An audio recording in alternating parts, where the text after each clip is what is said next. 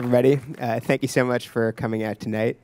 I'm Simon Vosik-Levinson. I'm an editor at Rolling Stone magazine, and I'm about to be joined by a very special guest.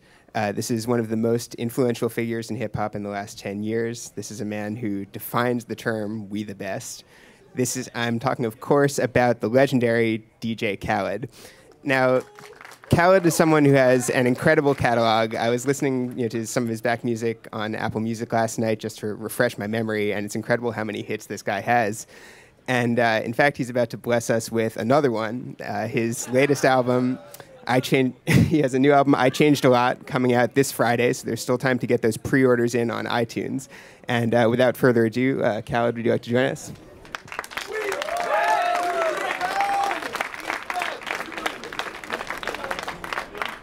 Thank y'all for coming out, man.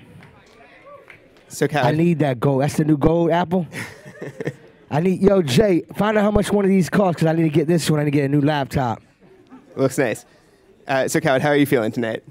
I'm blessed. I'm from Miami, so, I got the chinchilla on. It's cold weather. It's cold weather. I'm not used to it, but I'm excited, man. The release is this Friday. Feel free, if y'all love this interview and you love what I'm doing, feel free to pre-order the album today on your iPhones. Thank you. I appreciate it. So, that's what we're here. Right, okay. So this is very exciting in the music world that you have a new album coming out. And, the album is a little bit of a surprise. You actually only announced it about a week ago, right? So tell us a little bit about that. Yeah, I wanted to do more for my fans. It's been like 10 years I've been giving the fans and myself and just the love of music anthems, you know what I'm saying? And this album, I wanted to give y'all more music before I gave y'all the date and the album. So, I started off with They Don't Love You No More with Jay-Z, you know what I'm saying? Rick Ross, Meek Mill, French Montana on a record. Then I gave you Hold You Down with Chris Brown, August, Future, and Jeremiah. That went #1, thank you. And then I came with How Many Times, with Chris Brown, Big Sean, Lil Wayne, top 10 record in the country. And now I decided to drop 2 singles at the same damn time because I wanted to excite my fans before I gave the date out. So I dropped the 2 singles, Gold Slugs and You Mine, one with Trey Songz, Future and Jeremiah. And then I teased the song at the end of the You Mine video. And then Gold Slugs with August, Chris, and Fetty Wap. And the reason why I wanted to drop 2 singles, I wanted to challenge myself and I wanted to challenge radio, but this was all for the fans to get more. And then I announced the date. And I dropped 2 videos at the same time.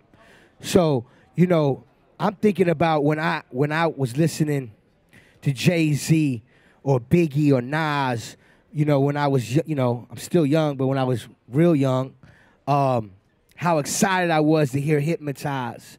How excited I was to hear One More Chance. How excited I was to hear the Nas Hate Me Now. How excited I was to hear, any Jay-Z song. You know what I'm saying? And seeing the visual. So I wanted to take all our favorite artists, and I wanted to give you 2 songs at the same time, 2 videos at the same time, and then boom, the album come out next Friday. You know what I'm saying? So, you know what I mean? I think it was important. And not just that, I feel like my fans expect me to take it to the next level because they know that we represent the best because we the best. Absolutely. Now, so by the way, this is Rolling Stone and Apple connection. This is big. This is big. Historic. This is major.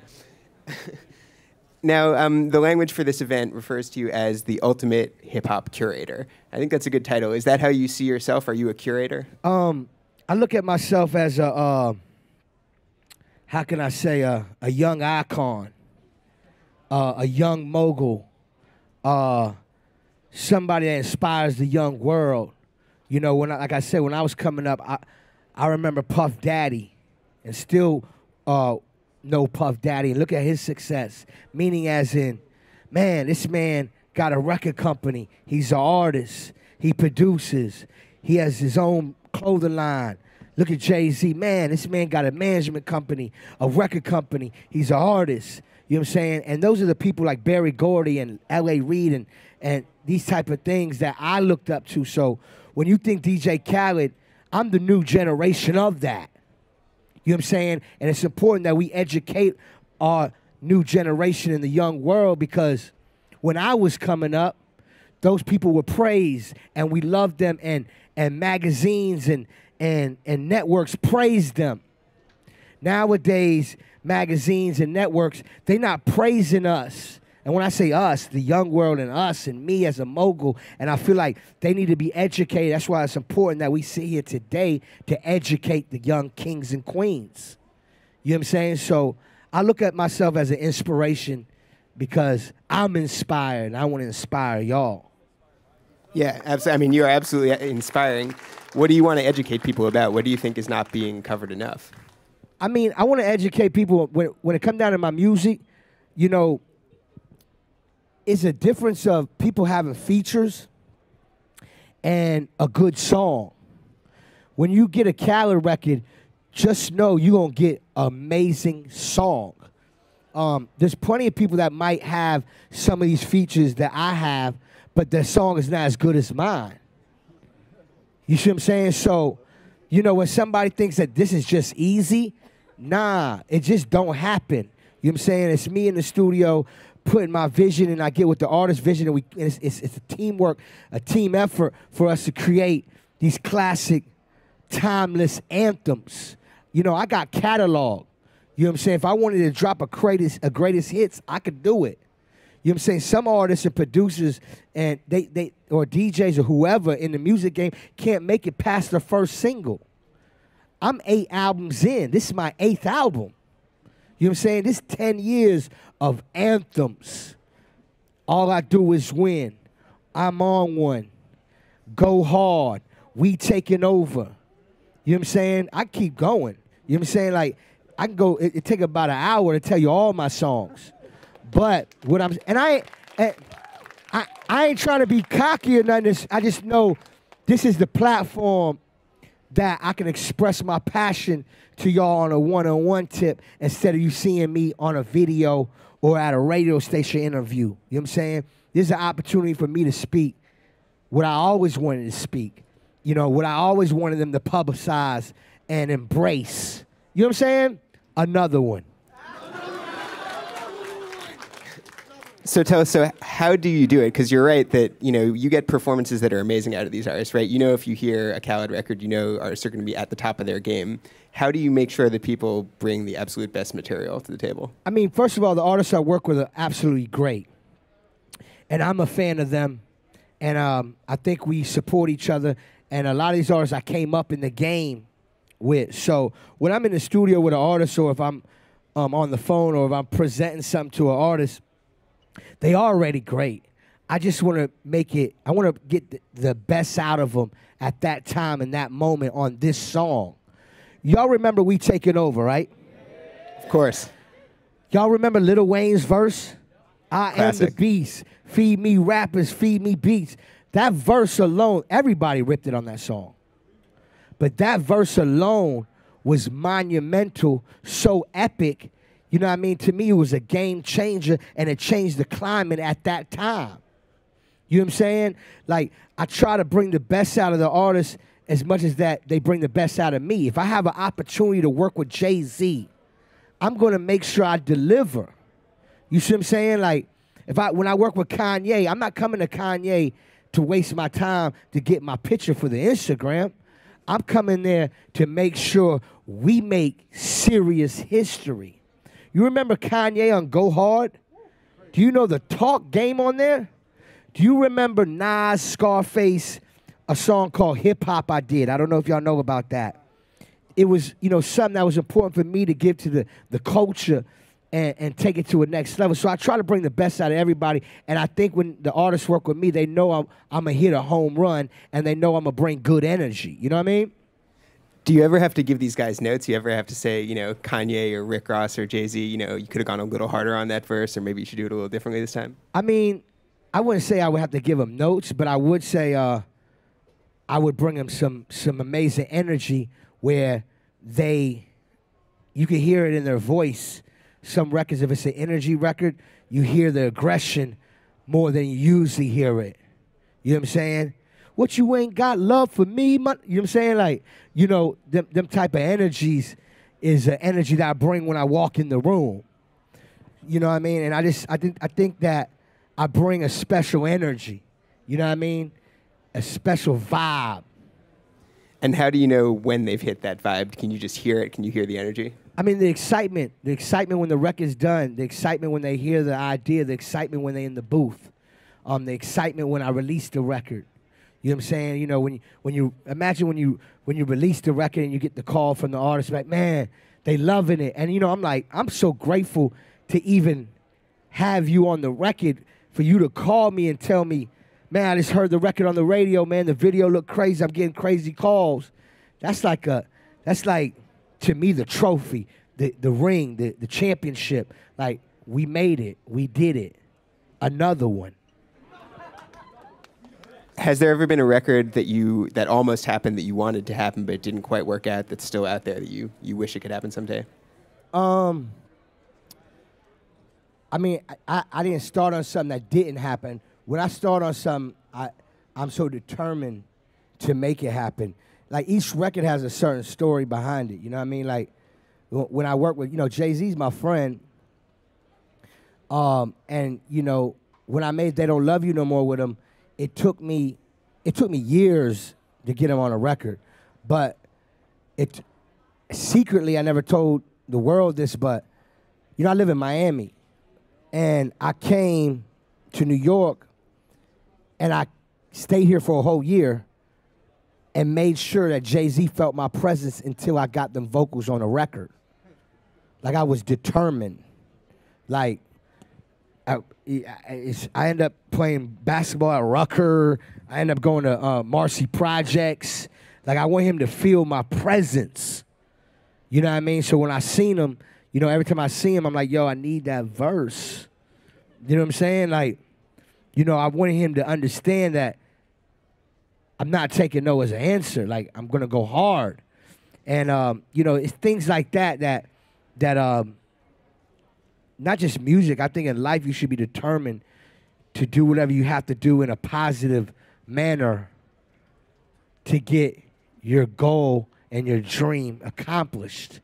So it's determination, you know? It's inspiring when you talk like that. Have you ever thought about writing like a self-help inspiration kind of book, just to sort of put your wisdom out there for people? I mean, you know, when the time comes, you know what I'm saying, I wouldn't mind putting a book out. If I named a book, I mean, if I did a book, it would probably be called They Told Me No, I Told Them Yes. You know what I'm saying? That might be the book, you know? Right. So let's talk about that song, They Don't Love You No More. It's as you say, it's a classic Khaled record. You got some amazing performances out of those guys. That song is about when you reach a certain level of success and you find that people, maybe they're not there for you, they turn their back on you. Is that a feeling you can sympathize with? I mean, everybody can relate to me. That's another thing, too. When I make these anthems, I make sure it's records that we can relate to.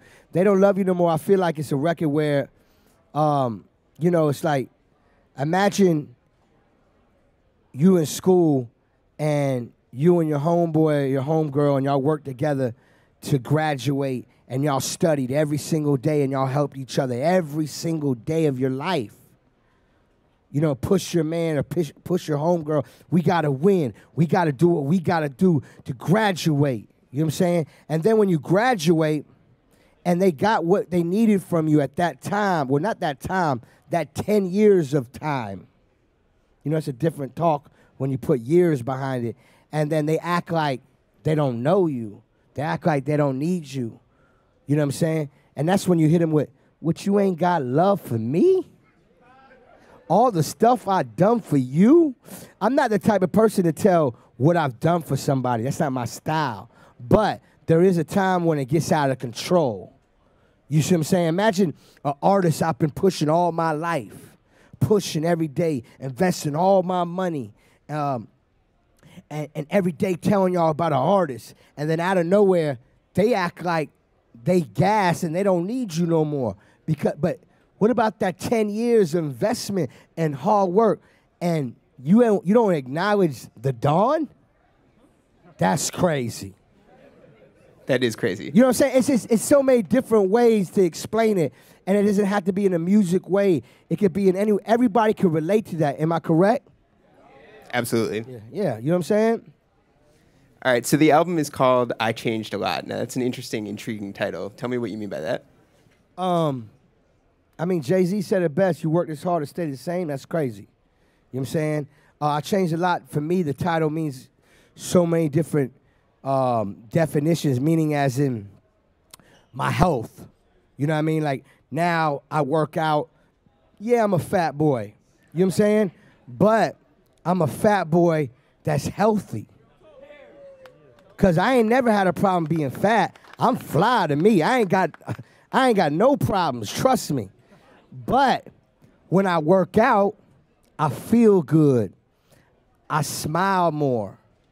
I think better. When I eat crazy, a bunch of fried food, I know I did it and I feel guilty. And the next day or the next week, I won't eat no more of that. At least I'm aware. And that means that's part of a change to be better and greater. I feel like I'm my only competition. So I challenge myself by giving y'all more music, 2 singles at the same time, 2 videos at the same time, not telling y'all the release date till it's time. You know what I'm saying? It's so many different ways. And, you know, also I changed by keeping my circle tight. You know what I'm saying? Not letting no negative energy allowed in my airspace. If you have negative energy, I'm not rocking with you. You have to exit the door. You can't be around me. If it ain't good vibes, I don't want to be around you. You know what I'm saying? Like, I just don't. I want to be happy, man. I want to live life. I work so hard. I've been through so much in my life. That's a whole nother story. You know what I'm saying? And life is real, and we should be very grateful that we have it. So I changed by meaning as in I'm more grateful, and I already been grateful. I'm super grateful for life. God is the greatest. So let's talk about the ways that you've changed over the course of your entire career, because you've been in this game for a long time. Tell us about how it first started for you, how you first got into the music industry, what your mindset was, what your goals were. When I first got in the game, man, I started in a garage. You know what I'm saying? 2 turntables, a mixer, an MPC drum machine, and a bunch of vinyl. Everywhere was vinyl. Everywhere.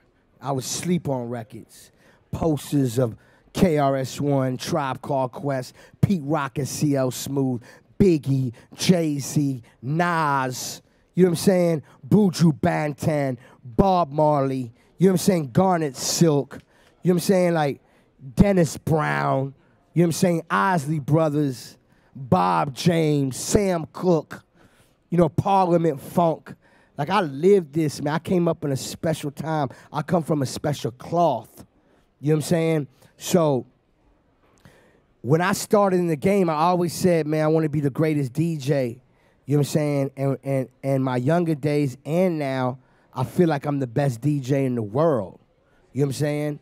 And at that time, you know, my favorite records were the Cut and New Tricks, who was Run DMC, Peter Piper, LL Cool J, Rock the Bells. And at the same time, I was making beats, and I started in the game.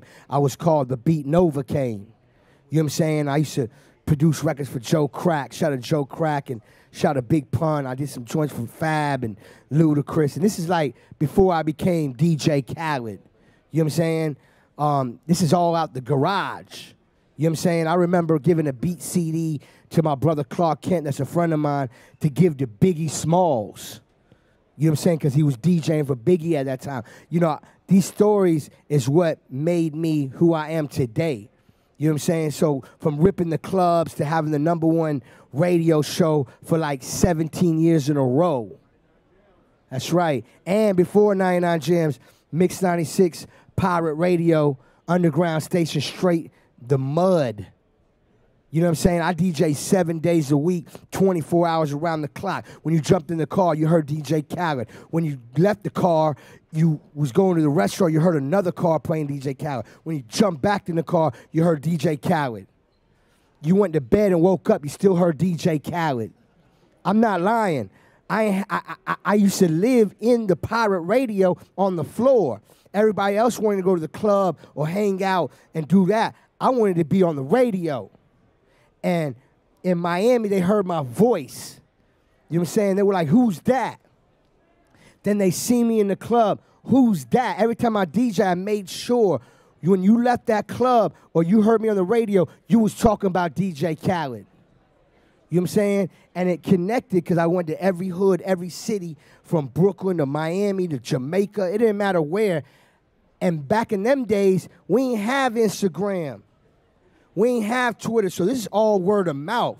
Yo, there's a kid named Khaled. He just ripped the club down. He's a problem. He talks crazy on the mic, and he don't see nobody.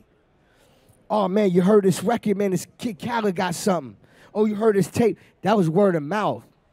Nowadays, we have these technology, and we should be so grateful for this because if we imagine if Biggie had an Instagram, or Bob Marley, or Nas back in them days, or, you know what I'm saying, like Jigga in the projects with his Instagram, and we could see these moments. You can see it now, and back in them days, it was word of mouth. You know what I'm saying? And that's how DJ Khaled became word of mouth, and the people made me. You know what I'm saying? They made me. You know what I'm saying? And I ain't stopping. That's why I go hard for my fans, because that's who made me. I don't care about critics or people that supposedly know what we live in our culture. They don't know. You ain't never come talk to me and ask me, so how you know? Did you ask him or her? No, you didn't. You in a room by yourself trying to figure it out and guessing. Nah, not DJ Khaled career. You better know my story. I can say as a critic, that is like a pretty accurate description of how critics are. We're alone in a room. Yeah, but it's not all of them. You know what I'm saying? But the only reason why I'm so into that right now, because it's been 10 years of DJ Khaled, and I feel like the people I named that I look up to, at this day and time, you don't think DJ Khaled deserves a cover of a magazine and being praised homage? Come on. I'm not saying I haven't got one, but I'm saying is, come on. Like, are you serious? I got so many hit records, and not only do you listen to them, your kids listen to them, not even that, it's your favorite record, and you don't recognize who I am? You know what I'm saying? I think you're making some good points, and it's all love and it's all respect, Khaled. Now they're giving me the sign here that I think we need to go to the audience Q&A, so if people have some questions, you can ask right now. Yo, DJ Khaled, what's up, man? I've been a fan of yours since 6th grade when you was on WEDR 99 Jams in Miami. So your story, like, I've been seeing you grow as I've been growing. To see you here now, just proves to me that through hard work, man, you can make it. So thank you so much for this moment, for working hard, putting Miami on the map. Because like you said, one city at a time, we taking over. I know Akon was one of like your first artists or whatnot. He started at the Apple Store in Miami, Aventura. I remember that moment. I met him as well. But what are your hopes for the future? What would you say to any kind of inspiring artist or DJ host or anything? I know you've worked hard. You actually put yourself in, like you said, the people help make you. What would you say to somebody right now from Miami, from Fort Lauderdale, trying to make it in New York, trying to be a radio and television personality as well? Never give up. You know what I'm saying? I think I'm the definition of never giving up and never surrendering. You know what I'm saying? And I encourage y'all to go so hard, but when I say so hard, don't put yourself in trouble to get what you want to get. But sometimes you got to show them better than you can tell them. You know what I'm saying? Because, you know, I can come up to you and say, yo, I'm this, I'm that, I can do this, I can do that. That's cool. Show me. But they not asking to be shown. So you're going to have to show them, and then they going to see because they have no choice to see. You see what I'm saying? That's the key. You be surprised. Like, you know, if you're an NBA player, trust me, if you dunking and you shooting them threes, somebody going to tell somebody. Trust me. So if it's getting your block hot, or if it's singing in the shower and then somebody passes the word outside your house to your neighbor, that's how it go. You know what I'm saying? The word get out, and then you realize what's your niche, and then you just keep going hard, you know? Thank you for having me here. DJ Khaled, respect. Salute everybody here, too. I'm from the Bronx, HD. Question for you. What's your creative process? I know you knocking these records out the park. Everyone, respect for that. Just a little insight. How you making these records? I know as from an artist perspective, you know, you record 100 records and you pick out the best 10. So we not even hearing your whole catalog. So I just want to know a little bit, breaking your head a little bit, to see how your process, you doing this. You know, it's important to have a good team. You know, the saying, teamwork make a dream work. Every producer or every leader or every coach has a vision. You know what I'm saying? Sometimes, like, you know, I look up to Quincy Jones. You know, Quincy Jones, when he was in the studio with Michael Jackson, I wasn't there, but I'm sure that he had the best keyboard player, the best guitarist, the best engineer, the best guy that mixed the record, the best speakers, and made sure the AC temperature was right. Just everything as a team, right? Me, I always start with production first. If it's me collaborating with another producer, shout out to Lee on the beats that produce Gold Slugs, You Mind, How Many Times, and Hold You Down with me. You know what I'm saying? You know, and he signed to We the Best. I want to praise him because he's a young king and he's growing and he's becoming to be super great. And when we work together, it's amazing. Some people just have that, you know, certain people I can rock with that can see what I'm trying to do and we can put it into light. So I always start with the production. Then I come with, you know, I try to present the artist some type of idea of the direction I want to go into as much as I can. Each record has a different story, but I'll try to throw an idea out there. Like when we made They Don't Love You No More, I already knew I was going to call it They Don't Love You No More. You see what I'm saying? But now we got to make the song. You know what I'm saying? When we made You Mine, I already knew that, you know, the song was going to be called You Mine before we made the song You Mine. You see what I'm saying? So it's an energy and a direction and a topic that we can all build together as artists, producers in the room, and then we put it to light. You know what I'm saying? What encouraged you to branch outside the music business and launch other brands? It's always been a dream of mine, man. When I started We the Best, I always knew it was going to be bigger than a record company. I don't know if y'all know, We the Best is a label, a management company, a publishing company, and it's a big brand that represents the people. You know what I mean? If you notice, I said We the Best, not I'm the best. We the best. Y'all the best. We collectively are the best. I got a chance to put out some headphones and teamed up with Bang & Olufsen and Heads Audio.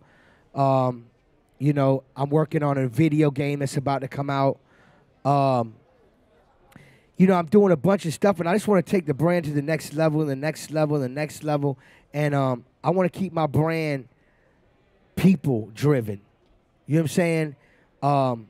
Because I feel like We the Best is something timeless. I think it represents just greatness. You know what I'm saying? There's no reason why we don't tell ourselves that we're the best. Because if you don't speak success in existence, then you're cheating yourself. You know what I'm saying? You got to speak wins all the time. Every day, like, I just opened a restaurant called Finger Licking in Miami Gardens, Carroll City. I partnered up with a good friend of mine named E-Class. You know what I'm saying? Now I'm in the restaurant business. You know what I'm saying? I'm about to open one up in New York. You know what I'm saying? Like, you see what's going on here? Like, off of one seed, you know what I'm saying, becomes more seeds. So, and it's such a blessing because my music is my one big promotion, and that was all from being a kid in the garage. You know what I'm saying? And end up making a career out of it. You know, if you could do something that you love, that's such a blessing, man. Hey, I'm a big fan. I already pre-ordered the album. Some of my friends are pretty ignorant towards what you do in your music. They say things like, oh, since I don't hear his voice on the track, I don't think he had anything to do with it. What would you tell them that you do? Bow down and kneel to greatness. I mean, you know, them people never really bother me. And if I ever let them bother me, I wouldn't be who I am. Yeah, you know what I'm saying? Obviously, their opinion never affected me in no way. I'm 8 albums in. I'm over 20 million records sold in my career. You know what I'm saying? And I'm blessed. And but, you know, they're not educated. You know what I'm saying? They don't know what a producer or a DJ is or I never said I rap. You know what I'm saying? I put out the biggest anthems in the last 10 years. That's what I do. You know what I'm saying? And I don't care about them. You know what I'm saying? And not in a negative way. If I could touch them and make them change to be greater, I would. I would give them a hug. You know what I'm saying? I'll give them a free CD. That's it. It's nothing but love. You know what I mean? But obviously, it's y'all who I care about, and I appreciate y'all. Thank you for coming. Thank you. What's up, Khaled? What's up? I'm from Fort Lauderdale, also like that guy, so 99 Jams, all that. Been listening to you. If we go back the 10 years, even a little bit before that, from This Ain't a Movie Dog, the mixtape, you had exclusives from everybody. Remember that one? Amazing. You had everyone from Blue Da Vinci to Missy Elliott on there, and Timberland and Scott Storch all live. Tim and Scott Storch in the studio together playing live on the tape. Incredible. So from going back then till now, how have you been able to establish and maintain these relationships with all these artists this entire time that look like genuine relationships? Yeah, all my relationships, that's another thing too y'all need to know. My relationships, and I think y'all should take this, my relationships mean more to me than money. I won't do something if I think it's gonna affect my relationship. You know what I'm saying? You know how much money I've refused in my life because I might thought it was gonna be delicate? It might be a downfall for me, I don't know, but it hasn't been because I just have a good heart. And what I mean by that is like I feel like if I rock with you, I'm going to rock with you all the way, not halfway. And a lot of these artists, most of them, we came up together, meaning as in, I remember the first time Chris Brown dropped his first single, I was outside the studio, and when he was done with the song, they gave it to me. I went on the radio and played it, and that was his very first song he ever put out as a major artist. I remember when Kanye West, when they wouldn't play Kanye West, and he would give it to me, and I remember I would play it every single day when they didn't like Kanye West. You see what I'm saying? So I think some of these artists, we have a mutual respect for each other and grinded. And you can hear it in the music. You heard Kanye on Grammy Family. You know what I'm saying? He bigged me up by, saying they wouldn't play me until Khaled turned the volume up. You see what I'm saying? I ain't lying. He said it. You see what I'm saying? Like, it's just, that's the type of relationship, meaning as in we respect each other, we respect each other's grind, and not as that, we respect each other's talents, and when we come together, we know we're going to win big, and the fans going to love it, and it's authentic, and it's real. And the new generation that works with me, and I work with them, they have respect, and I respect them too. And then we build a relationship from there. You know what I'm saying? Hello, hi. I want to start off by thanking you. My 11-year-old son is sitting right here, and you are his idol. You sent him that free he DJ'd the White House, and you guys sent it. And we wanted to personally tell you thank you very, very much. He eats and sleeps with those. But I wanted to ask you personally, what advice do you have for my baby who idols you? So let me rewind this. He went to the White House? He went to the White House. He played for the Easter egg roll, and you guys sent him those. So he wore those at the White House to represent you. And my advice is I don't know if you know, but you have a big effect on the youth, and he is the future. That's right. And my advice is, man, you starting off amazing at an early age. You're already rocking the White House. You got your mother proud of you. And my advice is keep working hard, keep loving your family, keep doing good in school. And I think and I know whatever you're doing is right because you're already making world news already. And they're going to talk about that moment you did in the White House. How old are you? 11 years old. When you're 16 or 20 years old, they're going to bring that back up with your new success story.